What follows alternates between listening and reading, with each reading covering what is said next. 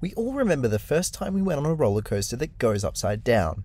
It almost feels like a rite of passage. To take on that intimidating moment of being flipped upside down, it really makes for a thrilling ride.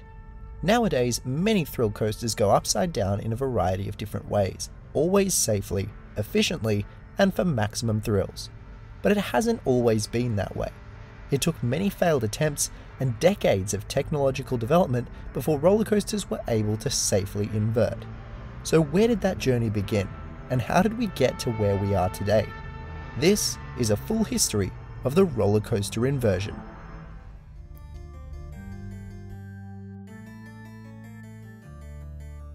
To trace the beginnings of the roller coaster inversion, we have to go back almost as far as the roller coaster itself. The first wheeled roller coasters were invented in Russia in the late 18th century as a summer adaptation of the common winter pastime of sledding down ice-covered ramps.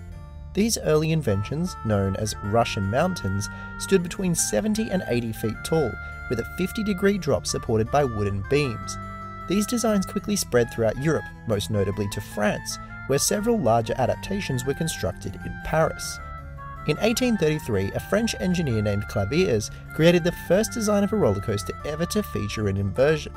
An adaptation of the Russian mountains, this design featured a simple downward ramp leading into a vertical loop before an ascending ramp that made the design similar to modern shuttle coasters.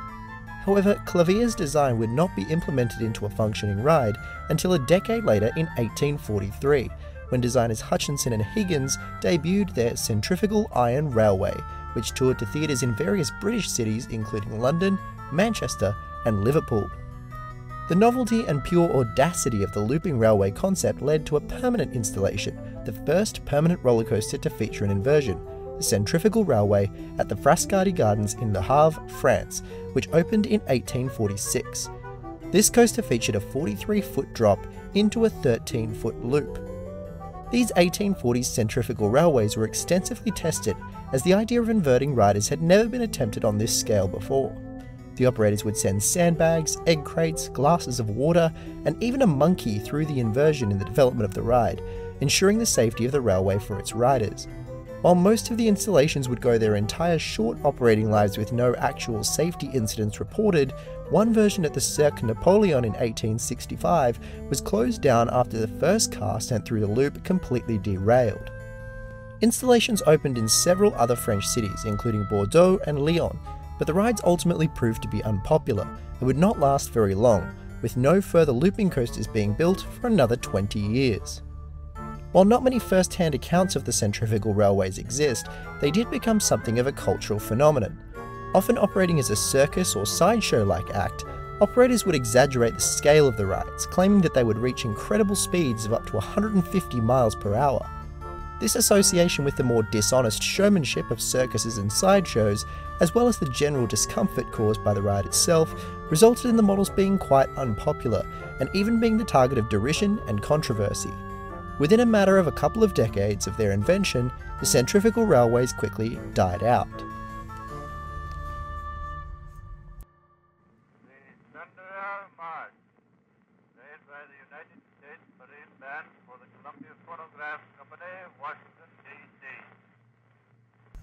However, the simple loop-the-loop ride model would be revived just decades later.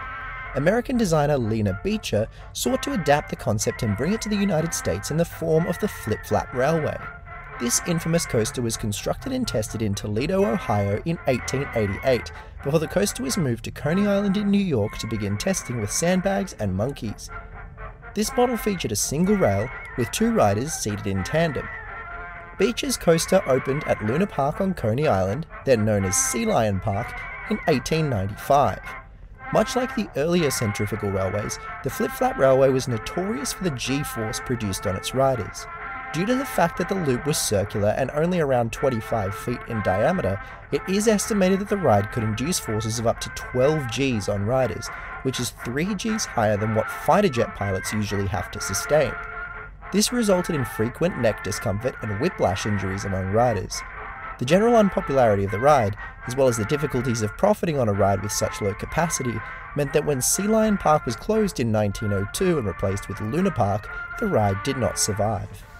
However, in 1901, designer Edward Green took the lessons learned from the flip-flap railway to produce Coney Island's second looping coaster, known simply as Loop the Loop.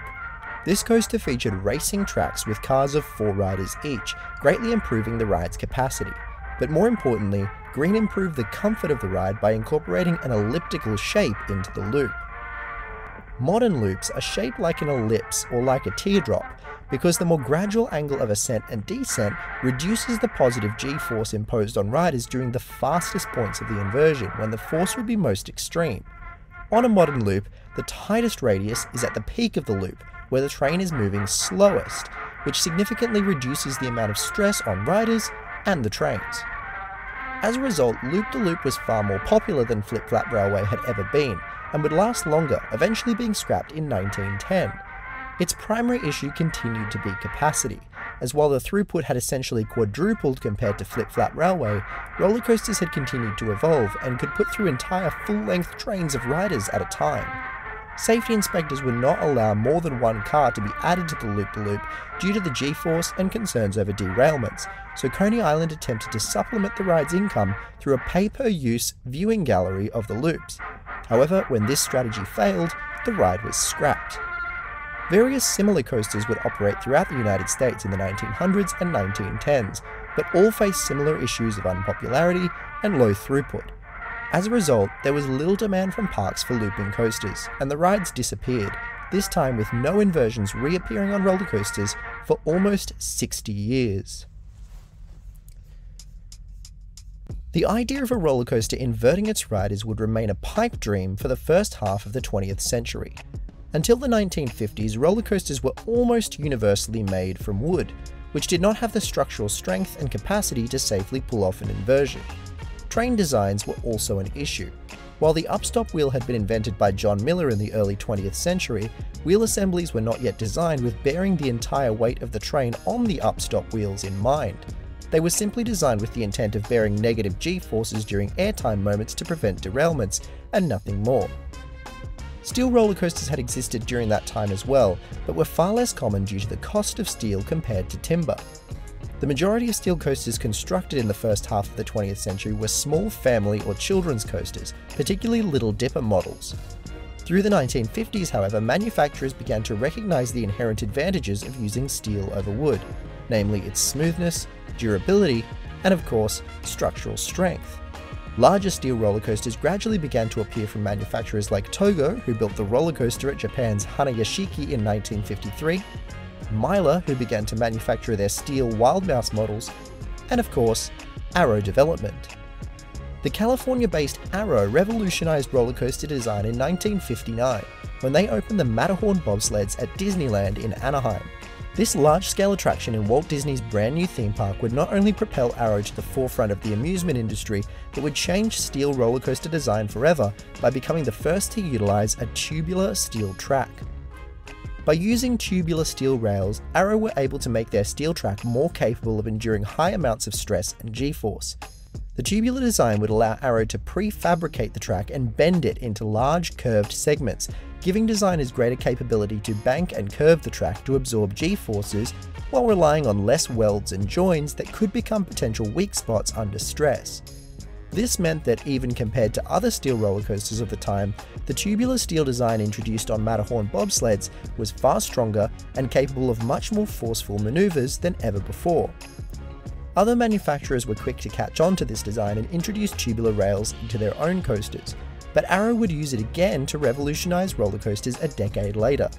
In 1968, Carl Bacon, one of Arrow's founders and lead designers, came up with a prototype for the corkscrew model.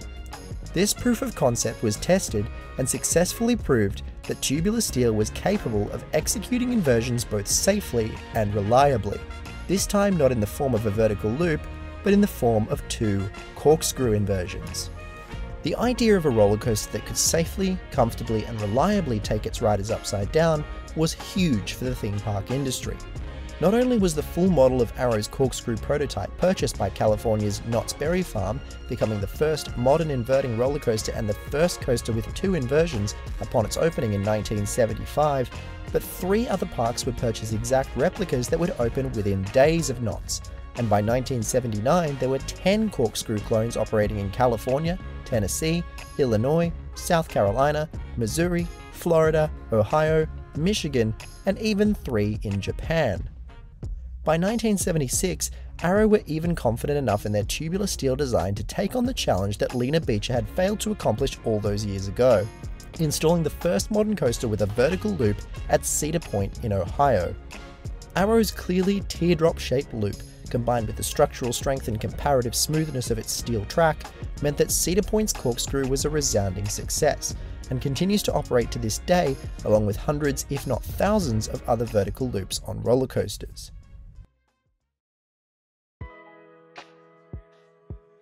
With Arrow's success in reviving the inverting roller coaster, the development of inversions from the mid-1970s to today became not a question of whether roller coasters could go upside down, but in how many different ways they could go upside down, and how inversions could be incorporated into roller coaster designs to create more thrilling rides.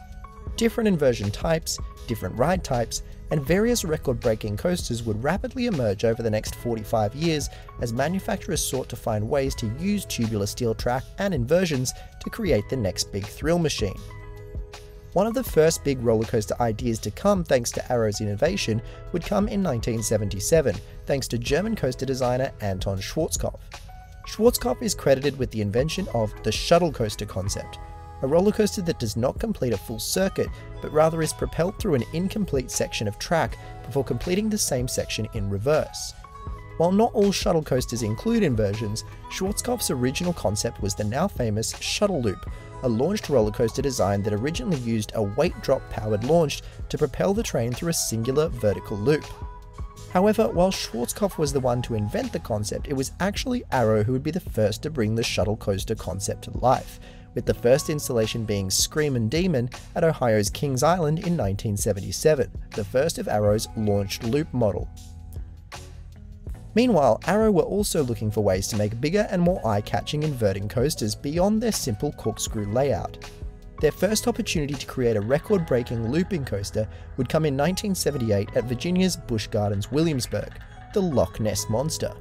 This would be the first roller coaster in history to feature interlocking loops, except for Lightning Loops at Six Flags Great Adventure, but that was just 2 launched loops linked together, so it doesn't really count. Loch Ness Monster opened as one of the tallest and fastest roller coasters in the world, costing a total of $5 million and being designed for 2 separate trains to complete the interlocking loops at the same time. Europe would get their first modern inverting roller coaster in 1979, with the opening of Revolution at England's Blackpool Pleasure Beach. This Arrow launched loop coaster still operates today. Gradually, Arrow would become more creative with their inversion types. In 1980, they opened Orient Express at Missouri's Worlds of Fun, which not only again featured interlocking loops, but introduced the batwing element, then known as the kamikaze curve. This was the first inverting element to feature 2 back-to-back inversions, essentially the first half of a corkscrew leading into the exit of a loop, followed by the entry of a loop leading into the second half of a corkscrew. Finding new forms of inversions became an easy way for coaster manufacturers to create eye-catching rides that would generate hype and excitement among theme park visitors. Dutch manufacturer Vekoma introduced their take on the shuttle coaster in the 1980s, which introduced the Cobra Roll, another element to feature back-to-back inversions. These compact shuttle coasters, known as the Boomerang, became one of the most popular ride models in history, with over 50 of them still operating around the world today. Manufacturers also sought ways to make inversions more comfortable for riders. An example is the evolution of the inline twist into the Heartline Roll, spearheaded by Japanese manufacturer Togo in the 1980s. Togo, in the process of designing their famous Ultra Twister models, realized that trains twisting around the center axis of the track spine placed heavier G-forces onto riders. Instead, beginning with their Ultra Twisters and then continuing with their first looping coaster, Viper at Six Flags Great Adventure, Togo proposed to twist riders around a center axis fixed at the rider's chest level, which would place the stress on the trains instead, creating a more comfortable experience for riders. As inversions evolved, manufacturers learned to shape them more effectively to control the forces implemented on riders, the trains, and the track. As the form of inversions evolved, another focus became breaking the record for having the most inversions. Much like the height and speed records, the inversion record became highly coveted in the late 20th century among theme parks and roller coaster manufacturers, sparking something of an arms race to continually better the record. Initially though, there was only one competitor in that race: Arrow. They would open the first roller coaster to feature 5 inversions in 1982, Viper at Six Flags Darien Lake in New York. 5 years later in 1987, they would better themselves again with the world's first 6 inversion coaster, Vortex at Kings Island. And then just a year later in 1988, the world's first 7 inversion coaster, Shockwave at Six Flags Great America in Illinois. In 1995, however, another manufacturer announced their arrival as heavyweights in the inverting coaster game, Bolliger & Mabillard. The Swiss manufacturer broke the record with the world's first 8 inversion coaster, Dragon Khan at Spain's Portaventura. B&M had also changed the game a few years prior with the innovation of the world's first inverted coaster, Batman the Ride at Six Flags Great America. While many of the inverted coaster's inversion types would simply be adapted versions of sit-down inversions, B&M's inverted models would continue to innovate with the introduction of elements like the famous zero-G roll. Throughout the late 20th century, the advancement of inversions in roller coasters had been all about breaking barriers. From the first successful inversion to the first to do it 8 times, Arrow had sparked a revolution of roller coasters created by designers who sought to push the limits. And Kings Island sought to start the 21st century off on the same note, by breaking a barrier that many perhaps thought impossible: the first wooden coaster to feature an inversion. Kings Island contracted the Roller Coaster Corporation of America, or RCCA, to construct Son of Beast, a 218-foot behemoth of a wooden coaster that would feature a towering vertical loop. RCCA would accomplish the feat by making the loop the only section of track to be made from steel. Unfortunately, due to a combination of RCCA's negligence and cost-cutting measures, the loop would apparently be the only part of the coaster that was smooth. Son of Beast became a figurative headache for Kings Island and a literal headache for riders, with several incidents and design faults causing injuries and discomfort to its riders. Ultimately, Kings Island would remove the loop in 2007 in an effort to allow lighter trains to be used on the coaster and reduce wear on the track and supports, but this was also unsuccessful. Son of Beast was closed in 2009. But that's a story for another video. In any case, manufacturers would not be discouraged from adding inversions to wooden roller coasters as technology advanced, allowing for wooden coasters to be built with the necessary structural integrity. Examples such as Hades 360, Mindblower, and Goliath exist and operate today thanks to the efforts of manufacturers such as the Gravity Group and Rocky Mountain Construction. In the meantime, manufacturers were still trying to outpace each other in the inversion record game. England's Thorpe Park would have their say in 2002, opening Colossus, the first roller coaster to feature 10 inversions. This roller coaster was built by Swiss manufacturer Intermin and has since been cloned several times. But at the same time, Arrow, on the brink of bankruptcy, would have one last contribution to make to the world of inversions. Aerodynamics designer Alan Schilke introduced the concept of the Fourth Dimension coaster, a model that would leave quite the legacy, being regarded as one of the most intense roller coasters ever constructed, while also cementing Arrow's final and decisive bankruptcy. However, despite Arrow's demise, X at Six Flags Magic Mountain would successfully open to the public, featuring wing-style seating that utilizes a special extra set of rails to flip riders as the train moves through the layout. This same design would later become a point of controversy in the world record community thanks to its successor, Eijanaika, at Japan's Fuji-Q Highland. Opening in 2006, Eijanaika was constructed by American manufacturer S&S, who acquired Arrow's assets upon their bankruptcy. This monstrosity took the concept even further, standing at a towering 76 meters tall while flipping riders upside down 14 times, even though the trains only invert 3 times. Debate raged over whether Eijanaika should be considered the inversion record holder, but the controversy would soon be put to rest when another coaster claimed the record for its own. In 2013, the Smiler at England's Alton Towers, the prototype of German manufacturer Gerstlauer's Infinity coaster model, opened featuring 14 outright track inversions, a record that still stands today. While some might still argue that Eijanaika stands as its equal, the Smiler remains the current inversion king. With the exception of a certain Saudi Arabian oil money project, coasters are no longer being built with the explicit intention of breaking world records, but rather with pushing the boundaries of roller coaster technology and seeking to create eye-catching rides through pure thrill and appeal rather than just statistics. This has included inversions. Today, there are dozens of different inversion types, all designed to produce different, unique sensations for riders. Let's look at some examples.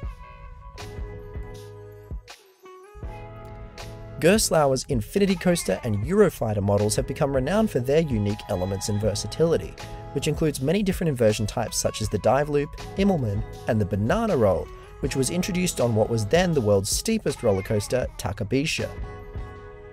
Another manufacturer to attempt to introduce unique and versatile elements is Maurer Rides, who unveiled their revolutionary X-Car train design in the early 2000s. These trains were designed to be able to safely complete inversions using only a lap bar, and therefore emphasized hang time on their inversions, such as the Skyloop and the bent Cuban 8. B&M have continued to innovate with their various inverting ride models such as the floorless, inverted, flying, and wing coasters. Their famous inversions include the dive drop, pretzel loop, and zero-G roll.